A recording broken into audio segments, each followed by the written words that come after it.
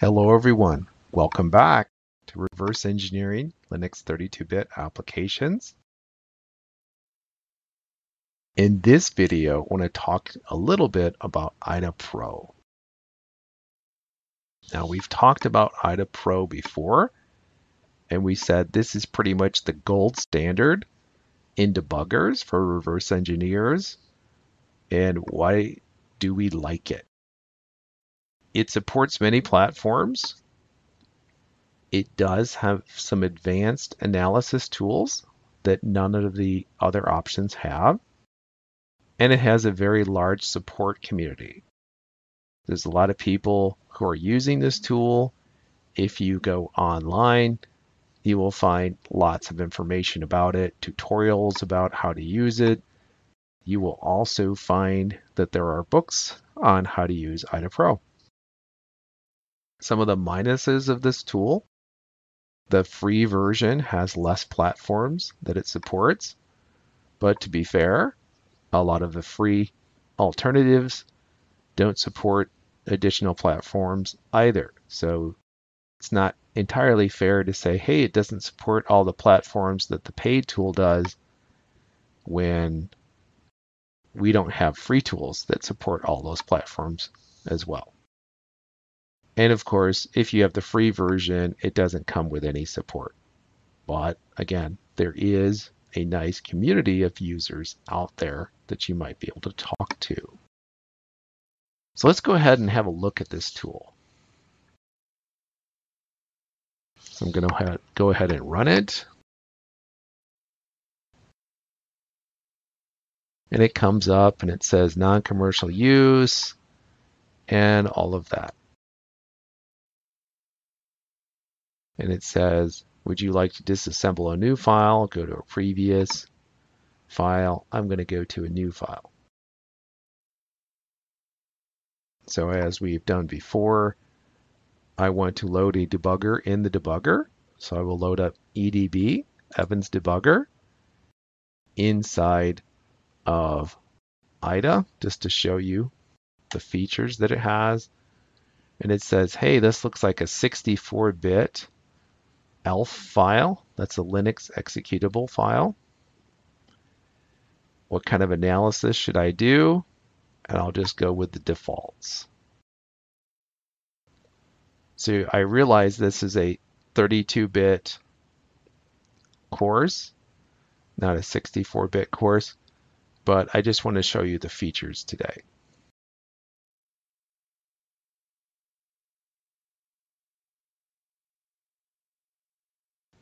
So now it will take a little bit of time because it does some pretty serious analysis here.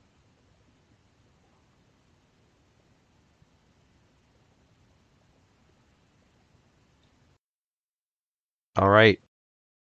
So looking at what's been loaded, you'll notice that it doesn't look an awful lot like Evans Debugger, or GDB for that matter. Of course, GDB is a command line app. And it's still doing a little bit of analysis. And now it has generated a couple of different views. And we'll go through those very briefly. We'll get more detailed later in this course. All right, so I want to start by just going through the different options for this tool. So on the File menu, we can load a new executable. Now, one thing that's kind of cool with idaPro is that it will generate a database for everything that it analyzes. I can actually take those files and send them to somebody else, and they can analyze the program without ever having to have an executable. You say, why would you want to do that? A good example, let's say I have some malware. I'm trying to analyze it. I want to send it to a friend. Well, I don't want to send them malware, but I can safely send them the idaPro files. So we have some script files that we can load and run. So there is some scripting capability in this tool as well. Under Edit, I have the ability to edit different parts of my program. I can select things, convert it to an instruction, different kinds of data, including structures and strings. I can tell it what sort of strings I'm using, the most standard or common being a C-style string that's null terminated, but there are some other options as well. I can look at different operand types. I can enter comments into the code. I can look at different segments. I can create my own structures, a lot of other things that are available. Jump. This is pretty much useful if I want to actually run this. I mean, it is a debugger after all. I can search. I can search for all kinds of things. I can search for text. I can search for references to a memory location. There are just tons and tons of things that I can search for here. Under views, I have all of my standard views, but I even have some sub-views. For example, I will go to my sub-view of disassembly, and this will show me the disassembled version of my program.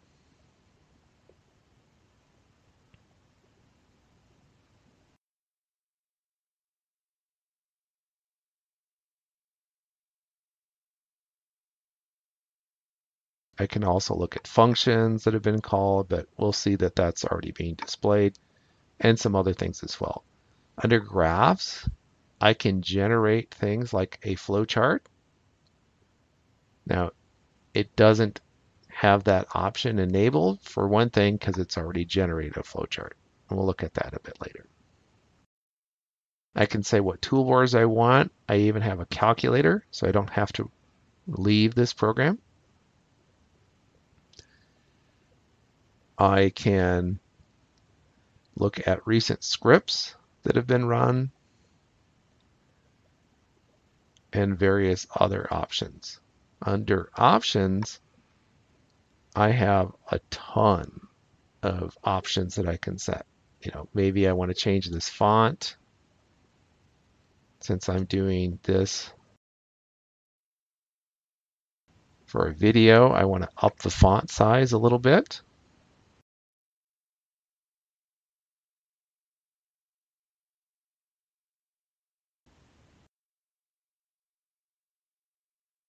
I can give it different compiler options, assembly options.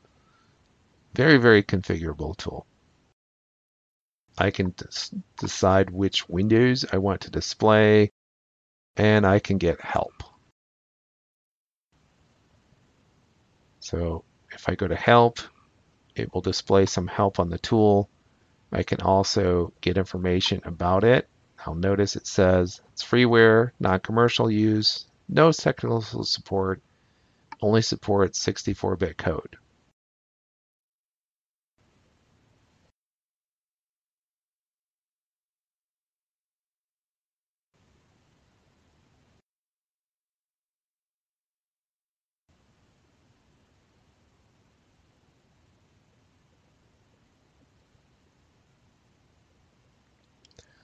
All right, so down here, I see that I have a toolbar, and that allows me to load a new file, save what I've got.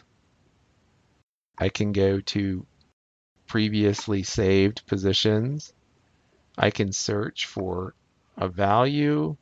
I can search for text, just a string of bytes.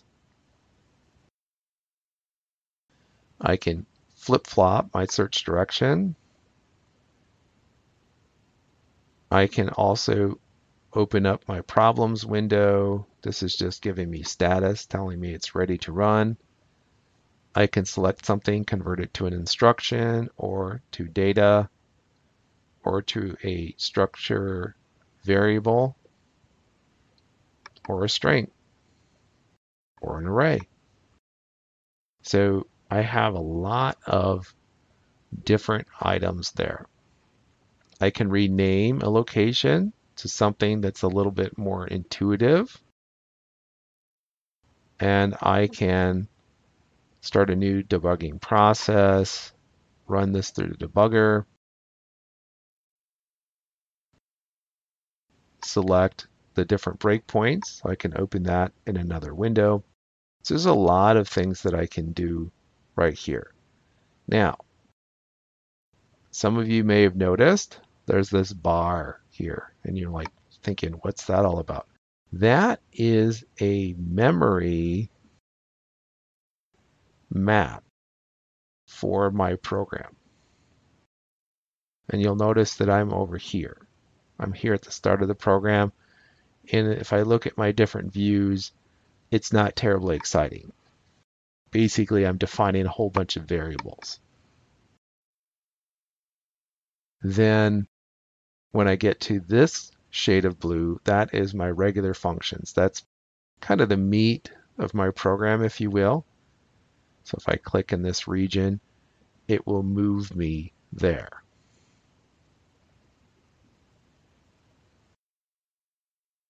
We have instructions, data, again, a whole bunch of data at the start. That's the way a typical ELF file will look. Unexplored and external symbols.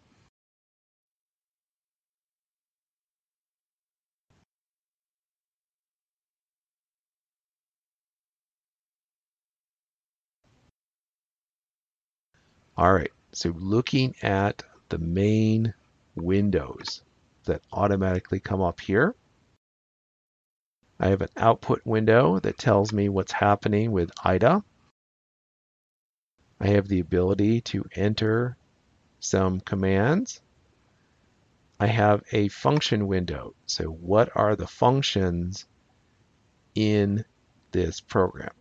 Now notice that many of these have names that are not the most intuitive. So here I have init proc, but I also have things like sub 46C380. And all this is a function, but it doesn't know what it's called. This is not a program that was built with debugging enabled. So it's just some function at this address. So I can come in here and I can edit that function and I can give it a different name. You know, if I figure out what it's all about, and that can help me figure out what's going on with this program. So those are my functions. And you'll notice there are quite a few that do have standard names because I'm calling out to library functions. This is Evan's debugger. So it's going to call a bunch of Qt functions because it's written with that windowing system. And I'm probably not terribly interested in those. So let me walk you through this main pane, if you will. This main pane is the IDA view A. So this is a view of your program. It's been disassembled, but it gives you this nice chart view of your program to see what's going to happen.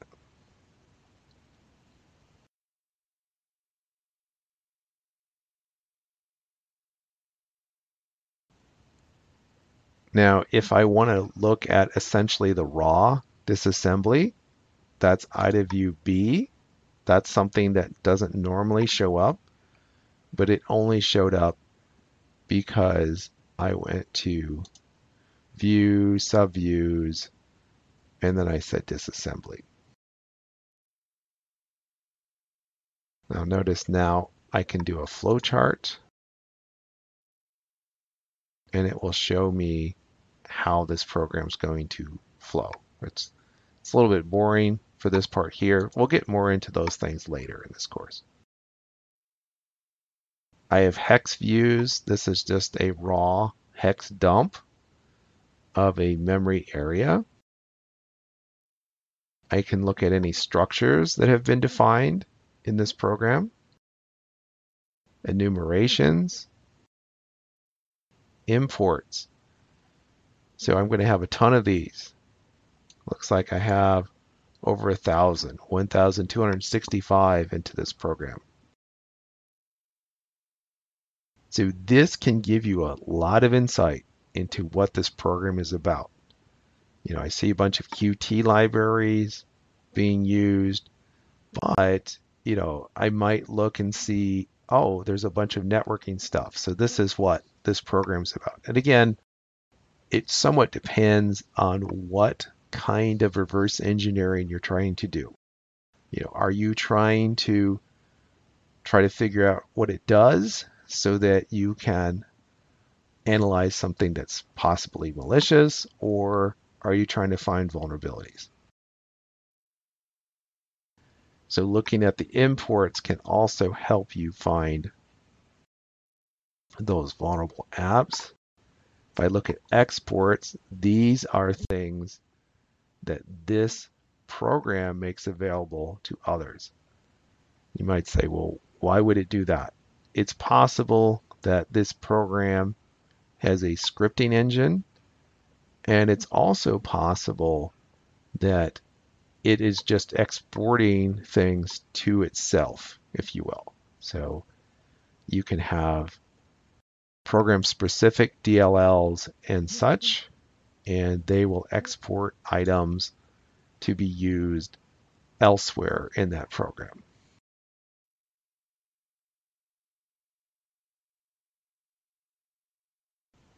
So that is a pretty high-level view. You know, again, not going to get into all the features in this video. I mean, it would be a very, very long video if we did. But I did want to go through some of the different features of idaPro and help you make that decision. You know, do you want to go with something like this, or do you think you want to use something like Evans Debugger, or, you know, go hardcore and use GDB for your disassembly of Linux 32-bit apps. Well, that's pretty much all I wanted to talk about in this video. As a reminder, you know, this is one of a family of videos in reverse engineering and other topics here at Pentester Academy. I look forward to getting into the actual meat of this course very soon, and I will see you then.